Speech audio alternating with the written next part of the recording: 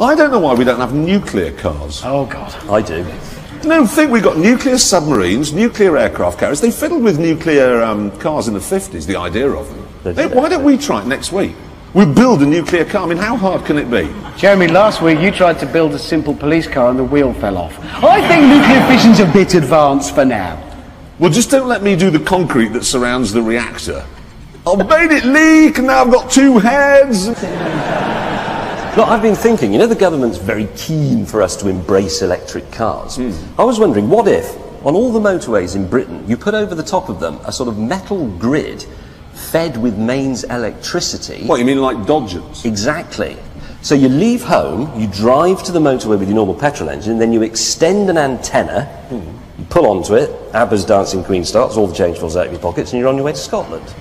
Well done, James, you've just invented the electric train. No, moving on. No, he hasn't. He hasn't, because if you think about it, a train stops in a station, then you've got to get from there home, and there's just some Nissan full of vomit, basically. This way, you get to your motorway turn-off, start your normal engine, you can... Why don't they do that? Because then just outside Watford Gap, some gormless yobbo could leap onto the running board and try and chat up your daughter. For the full Dodgem experience. Yeah. You could even redesign cars a bit so when you turn the steering wheel so far, the front wheels turn around and you go backwards. No, you're being silly. No, you're being silly. It's Why serious. not work? I don't. The only thing I can think of that's wrong with it is that the Dodgem culture means that, say you lived in Devon, you might get up and go to drive onto the M5, but overnight they'd have moved it on to Shropshire. That was irritating. No, sorry, I think we have just solved everything. Why don't they do that? I don't know. It does work. I think inadvertently, James, that's brilliant. We're going to win a BAFTA now for that. No, we're not. Right, now, you know, every single week you open up the newspapers and there's another story of somebody who's blaming SatNav for driving into something. You know what I'm on about? Yeah, there was one this week. I've got a picture of it here, okay? These clowns drove this van into this river and then said, oh, well, the SatNav said go down here.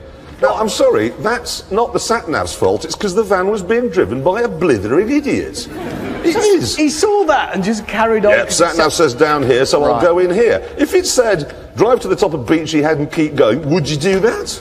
No. There's more of this stuff. Look, there's a truck driver here. He was driving from Turkey to Gibraltar to deliver some... shall I say this again? There's another one here, look, there's a truck driver. He was driving from Turkey to Gibraltar to deliver some cars, and he ended up in Skegness. Even I know that Skegness is probably not on the way from Turkey to Gibraltar. No, and he says this was his sat-nav. How tiny does your brain have to be as you get on a cross-channel ferry to think, yeah, this is right. This is the quickest way from Ankara to the south of Spain. No, honestly, there's more examples here. There's somebody here, okay? There's a skip lorry got stuck under a bridge. Driver said, oh, it was the sat-nav's fault. It isn't, it's yours. And then, my absolute favourite, there's a woman here. I'll spare her blushes, okay? Paula. Seeley. Age 20. But it says here that you drove into the path of a speeding train and then blamed your sat-nav. How? Honestly, the train actually hit her car. Now, honestly, we've got to stop this endlessly blaming cars for everything and start mass executions of the stupid. Take them outside, shoot them in the back of the head. And then nobody will get lost again. Now, Maserati GT, okay? You see them around these days. Got a picture of one here. And you know what this reminds me of? No. Cherie Blair. Oh, God, it does! You've ruined it forever! Look at it! It does! Don't take it to Balmoral, it'll get pregnant. It'll forget it's contraceptive. And it'll sell all the stories of what you got up to in it. And it'll have a Scouse starter motor. Mind you, it'll probably come with 2 flats in Bristol, so that's all right. Last week, okay, James and I brought a bit of minor congestion to London, okay, in our large cars because we got stuck for a moment or two, okay? Well, this week, London Transport went one better because you know those bendy buses? Well, the bendy bit in the middle stopped bending and it crashed. Here we go. Absolutely jammed up the centre of London. Do you know how many bendy buses there are in London now? No idea. 500. And guess how many accidents they were involved in 2006? 500. 1,751. They just take them out to crash into things. What actually is the point of a bendy bus? I mean, why is it Benny? Why isn't it just a double-decker? Well, I mean, they have 75% more accidents than other buses. There are 3 times more collisions with cyclists than normal buses. And I know why that is, because the drivers wait until you get halfway along next to the bendy bit on your bicycle, and then they turn right, and then you're just surrounded by bus. Well, it serves you right for riding a bicycle. I don't care about that. The reason they say they have them is because they've got 3 doors and they can load and unload people faster. Well, when they say people, they mean old people who want to go to the post office. But now they've had to employ 150, oh, I don't know, inspectors or something, at our expense to go on those things to make sure people aren't fare dodging, because it's easier to do that. I honestly think the time has come to stop farting in our studio. I honestly think the time has come when we stop thinking of these things as an alternative to the car, like we keep being told to do, okay? Because they're not. Nobody is ever going to say, no, I won't take the car this morning because I want to be chauffeured to work by a psychopath, catch cancer from its exhaust, and sit next to a sweating rapist. This is the last one of this series. It may be the last series. Ever. Yeah. You know, when we were all kids, you lied about how fast your car went. It was the big lie. Yeah. Oh, yeah, my dad's Cortina does 140. Yeah. That sort of thing. There wasn't a village in North Yorkshire that didn't have a Yamaha Fizzy that had done 75 miles an hour. That's what you lied about. There's now a new lie. I'm getting this a lot, and I bet you are too. People coming up to you at petrol stations and making up preposterously enormous mile-to-the-gallon figures that their car's doing. Yes. Yes. I know exactly what you mean. Well, it's now spread to print, okay? There was a story, appeared in the... it's a newspaper called The Observer. And there's some bloke here, he's criticising what he says wasn't a very scientific review we did on the price. You know, we got it to do 17 miles to the gallon? Yeah. He says he drove to and from Dorset, I'm guessing from London, okay, at standard motorway speed, i.e. between 80 and 90. And he averaged just below 60 miles to the gallon. In a diesel? No, petrol. He says petrol. Cobblers. Utter. Even with your Christian motoring, you could not do 60 miles to the gallon. Well, assuming my Panda does 80 to 90, which I don't know, that would do it would do less than 40. He's talking rubbish. He is talking rubbish. He's the sort of bloke you just know if he ever filled in one of those surveys, he'd put the box 9 inches and above. And I lost it when I was 11. Yeah, he tells his mates in the pub what it was like storming that embassy. Remember? Listen, do you know, my blood group, there's only 12 people in the world's got the same one. Just... So we name him? No. Yes! Well, let's just say his name begins with A and ends in Anthony Andrews from The Observer. So, Mr. A. Anthony Andrews, if you really have managed to make a petrol-powered car do nearly 60 miles to the gallon, you have actually saved the Western world from economic collapse, and I think you should come on Top Gear and explain just how you did it, because that's incredible. So write to us, please, BBC Television, 1 million Wood Lane, London W 12,000 trillion Infinity. I've got a bigger postcode than you. Yeah. Tell us what the Earth looks like from space. Right, a new car. This is the Toyota IQ. And now, I've got a thing about this. That's called the IQ. Yes. Why is it that all small cars these days are given names that imply they are clever or the people who buy them are clever? Like the smart. Because it should be the other way round. Because people who buy... I mean, it's like the Rolls-Royce Dunderhead Coupe. They're implying big cars. You're stupid. Yeah, so they'd have a Mercedes S-Clot. Yeah. The new Lamborghini as a plank. That should be called the Toyota Life Hasn't Worked Out Quite As Well As I'd hoped. That's what that should be called. That's dark. No, but the thing I like about this is that all those small cars with the intelligent names tend to be really cutesy and coochie-coo, which always annoys me. But I think that is actually quite a funky shape. No, it's a good-looking little car. But how much is it? Well, that's the point. 10 grand. Yeah. Quite Well, a lot. that's 3,000 quid too much. Yeah. So it actually should be called the Toyota I Really Am a Clot, I've spent £3,000 too much on my car, is what it actually should be. You know how some cars now have fingerprint recognition? Like the Audi A8, you put your fingerprint and then it starts it. Yeah. Well, that technology is coming and it's spreading to other things. And I'm slightly worried about it. My brother, this weekend, burnt his finger on a hot kebab skewer at a barbecue. And, well, he had the same system on his computer. Locked him out of his laptop. Put his finger on it, didn't recognise it, all burnt, couldn't get in. So if it had an Audi A8... Well, it'd have been locked out. Well, there's another Top Gear top tip right there. If you've got a kitchen, cook your food in there, particularly if you're Australian. Don't do it over coal in the garden. Yes, no, he's right, actually. This is a very, very straightforward lifestyle choice, I think. You either embrace the modern world and the Audi A8, or you live like a medieval tramp. Anyone here like barbecues? I quite like a barbecue. You like a barbecue? So what, you enjoy being stung by wasps? Well, sometimes I've gone too long without a really good dose of the squits, and a barbecue is the only way to... Yes, that'll do it, and it does. Do you ring your mates up and say, do you want to come round? I'm doing mustard-encrusted illness. Yes. This evening. Yes. Now, the Mexicans have built a new car. Mm-hmm. Has it got a sombrero?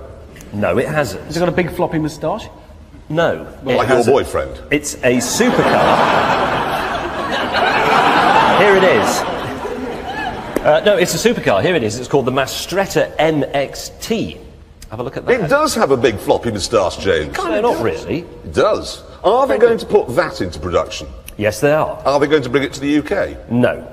It's going to be available in California, where it'll come round and clean out your swimming pool. Do you know what Mexico is? Good. You know what all Mexicans... No, forget it. You know the Citroen Berlingo? Yes. Are you aware of a French car company called Citroen? There we are, a good car show. He's wondering why you're not Ray Mears. That's what it is. Look, the thing is, right, Citroen have introduced this new car called the Berlingo. We've got a picture of it here, the new one, new version, there it is. Now, it's the first car ever to have a ski box in the roof, actually built in, so technically that's the first car ever to have a loft. That means it's ripe for a loft conversion. Yes. You could get like an extra lavatory up there and maybe a bedroom. You put some Romanians up there. No, wait, no BAFTA for that! Dang. We've just lost a BAFTA! Anyway, sadly I don't have a price for it yet, but it won't be much. Well, it's a Citroen, so it won't be as much as it says in the brochure. No, Yeah, whatever that number turns out to be, take away most of it. Yeah, exactly. If they say £7,000, go to the dealer and say, I've got £1, and he'll say, that'll do. Yes. That's what they do with all Citroens. Oh, no, OK. You know, we've talked in the past about the Ferrari Owners Club. It's a club for people who own a lot of things with a Ferrari badge on, but not an actual Ferrari. Well, there's something this week new that they can waste their money on. Here it is. It's a radio. Do you know how much it costs? £1,500. What? If you take the badge off, it's 50p.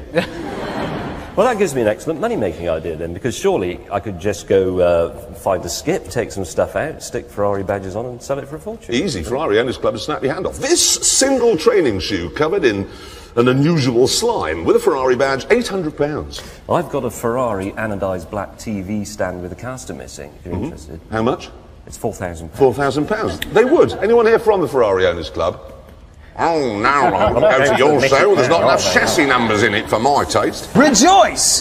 The Vauxhall Vectra is dead. Yeah, it's gone. And here's its replacement. It's the Insignia. And first things first, you've got to say it's a good-looking thing, actually. It is, actually. It is, and it's not alone, because have you noticed how many mainstream cars are coming along these days that look brilliant? Yes. What was I looking at this morning? Citroen C5.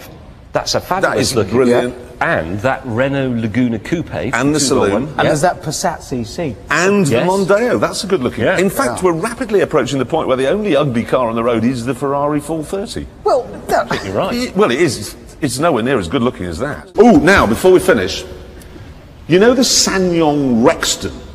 Yes, Jeremy. What's it like? Well, Well, I know that's very convincing. I know. We rang Sanyong the other day to see if we could borrow one of these to see what it was like, and the public relations man said, "No, I have other priorities." That doesn't sound like he's very confident in it, does it? No. Well, it depends. I mean, if when I rang him up, he was actually on fire. If he'd spontaneously combusted, he's going, "No, I've got other priorities." That would make sense. Or if he was in bed with you.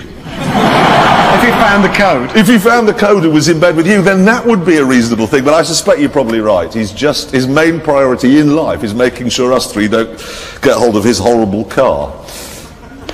Have we done? Have we done? Does anybody want to buy that here? So that's 100% of British people don't want a Sanyong Rexton. Another survey, and you're wrong. It's a top survey. Hey, you know everyone in Britain now has to wear a high visibility jacket. Yeah. If you're a postman or a milkman or you go within 30 miles of a quarry, ooh, we must go with our hard hat on and everything. Turns out you now have to wear a high visibility jacket when you're on holiday. What, a high visibility swimming trunk? No.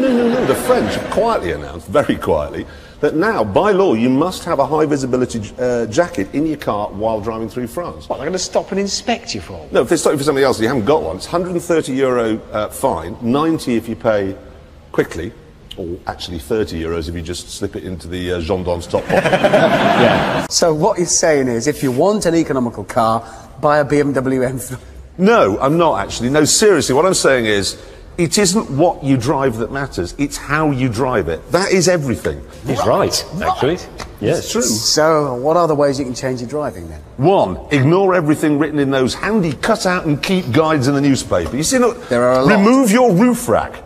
Who's got a roof rack? If you're on your way to see the latest Carry On film, don't whatever you do keep your... Terry and June haven't had a roof rack. Nobody's got roof racks. Nobody has them. You could take other bits off your car, though, to make it more aerodynamic, like... If you've got a Nissan Micra, you could take off the door mirrors, because nobody ever uses them with Micras. Likewise, any van. White vans. Oh, I get this. Aerodynamics is good. So if you're transporting barn doors, say, carry them flat, not vertical in front of the car like that. That's... The other one the newspapers are doing is remove excess weight. Don't carry a jack or a spare weight. I mean, that's ridiculous. What if you get a puncture? You might need it. But you could go on a diet. Actually, do you really need both kidneys to drive? You can save a bit of weight there. Technically, you don't need both of your testicles. No, you don't. Really? Did you drive here today? You did? Yeah. You don't need any. You haven't, exactly. No testicles, and she's made it. Well, that's a weight saving, right? So I'm going to cut my ears off for the drive home, because I don't need them. It's worth it, you save weight. You could get rid of that spoiler at the back. No, that'll ruin the handling. It's not worth doing that. But if you did crash, it would be very economical. That's true. I'm going into this tree using hardly any fuel at all, because I've no spoiler on the back. It's a good idea. Hey, have you seen this? What? Look, have you seen this? There. Have they put a Ferrari badge on that? No. Well, sort of, because that's that's what you get when you take your Enzo into the dealership for a service. They give you that? That's the new Ferrari courtesy car. They've bought hundreds of these little Fiat 500s. They've had them painted Ferrari red. Like that makes a difference. It's got a special exhaust on it, and it's got special limited edition writing engraved on the kick plate as you get into it. It's what does it say? My other car really is a Ferrari. Honest. Yeah. Unbelievable. Mind you, you know what you get when you take an Aston in? An Aston Martin, you take it in for a service, guess what courtesy car you get? A Ford. Monday's A what? Focus ST. A Focus KO? Ford Cap. A cat. You see, that's its name. You just, otherwise it's no, it's cat. No, not a cat. Anyone else got any ideas? Mondane, no. The answer is nothing. Actually, no, that reminds me. No, don't give you a courtesy car. The other amazing one is I bought a Mercedes SL a while back, and it was an AMG one. It was an expensive one. Okay, my wife took it in because it was they'd recalled it, so it was something that was their fault. Fixed the brakes. Said, "Oh, can I have a courtesy car?" No. Well, can I call for a cab? And they said, "Yeah, there's a payphone over there." What I'd like to do, though, you know, all car dealers they're all into greyhound racing. If you've got a they are, right? You're not. Have you a car dealer? But you know, how many car dealers have got greyhounds? A lot, exactly, as I was saying earlier, and these two didn't believe me. If you're unhappy with the service, bone his dog. When you say bone his dog... I mean, take its bones out. Gotcha, sorry, I just for one horrible moment. It's before the watershed. Explain what you thought I was on about. No, it's fine, let's move on. Now, you see this week, actually, without wishing to get too question time on you, did you see this week the Iraqi oil minister, Mr. Mohammed J. Dieselberger, in a Stetson, he went on television because he's announcing that foreign companies can now come in and bid to run the Iraqi oil fields, okay? I'd love to see a Frenchman going in there. Bonjour. J'avais un bureau d'huile dans Paris. Get out! Yes. There's a German would go in and go, Guten Tag, Herr Dieselberger. Ich habe ein Get out. Yeah, but... Buongiorno. Get out. Get out. What? How do you win, do you think? Yeah, basically, if you walk in there and your name's Brad Thrust, and you run a company called, I don't know, Halliburton...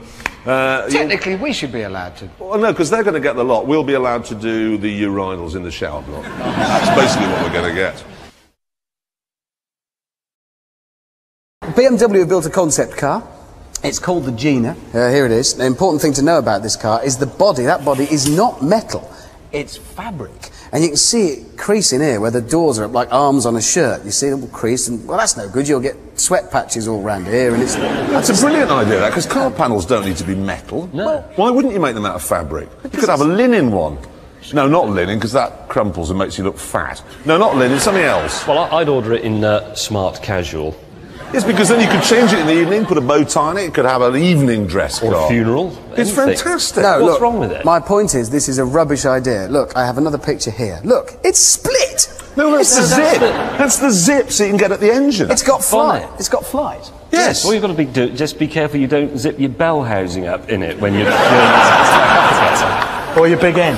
Yeah. No, it's a rubbish idea. That is just a bag with a car in it. It's a... Well, if Jag did one, they could call it the E-type bag. Yes, all right. If Renault did one, they could call it the Espas People Carrier Bag. Stop saying stupid things. It's a stupid idea. And it gets worse because they say it's got, underneath it, the structure sort of deforms and moves, and there's a spoiler that rises up under the material, and the grille moves, and that's just going to look like a car trapped in a bag, struggling to get out. It'll scare children. It's a stupid idea.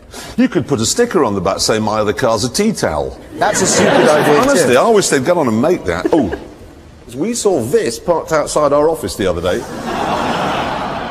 I'm not joking, that is a London ambulance bicycle. Yeah, but... What possible use is that?